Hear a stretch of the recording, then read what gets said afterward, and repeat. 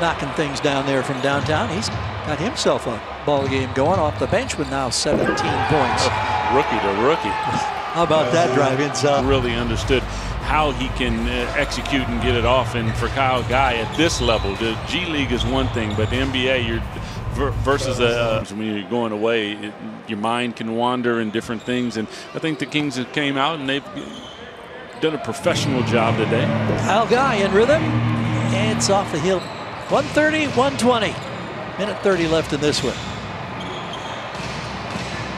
Kyle Guy rims out the three-point. Harry Giles as well.